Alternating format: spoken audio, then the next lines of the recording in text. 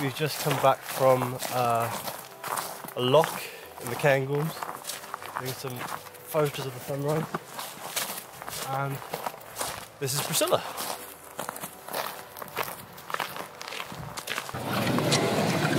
Got a nice little breakfast bar, kitchen area. So under here, all locked in very safely, is the fridge, and everything bolts in, which is great, so you don't have to worry about it all falling out all over the place. The fridge pulls out pretty deep. We've got all the food we need for dinners. We've got breakfast, sausage and bacon, all the milk we need. That slides back in, bolted down there, and it runs off a cigarette lighter port down here. Big thing as well, heating and food. That's all powered by gas, which is down here. If you can see there.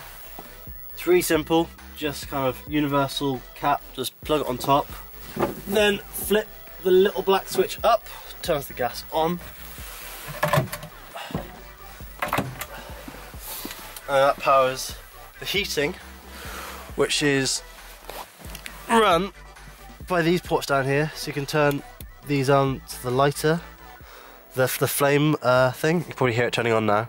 And you twist that knob all the way up to full, because it's freezing, and that'll be the heating, which comes out of a port down here, which is blowing out hot air, which we've been using to dry our boots overnight, and also, like I said, heats under the bed. I'll turn that off for now so we save our gas. There is also 2 USB ports down here. You see that little blue light. So charging up phones, cameras, that sort of thing. There's no British wall socket, so 3-prong wall socket, but there is 2 USB ports. Cool. Nice and simple. Let's see if I can do this. Oh yeah, in one. Right. Oven's really decent. You light the oven with a match right at the very back. There's also a grill up here, area up here, which again you just light with a match, turning on the gas here. We decided to put food down in this section, which is, again, tons of space, tons of cupboards everywhere. I mean, I'm a big fan of blueberry muffins. Got all of our drink, all of our water.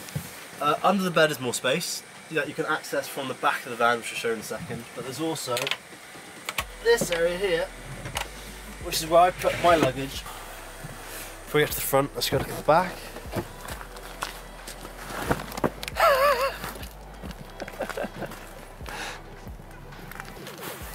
We've got the bike rack, which you need to watch your head on because this may fall on you when you're swinging this door open.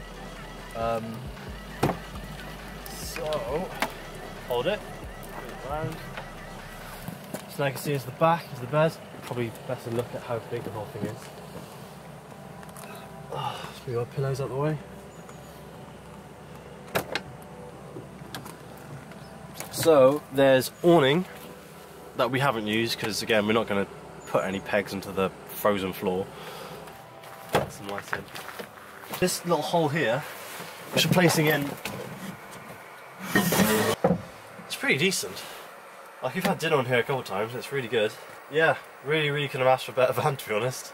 If you want reliability, definitely go for Priscilla, and especially if you want space as well, and a comfortable night's sleep. All electronics are great.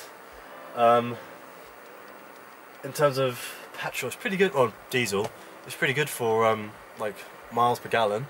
Right, so, kettle has finished boiling, and we've still got a lot of water to do. So, yeah, I think it ended off there. Priscilla is awesome. I really recommend hiring it.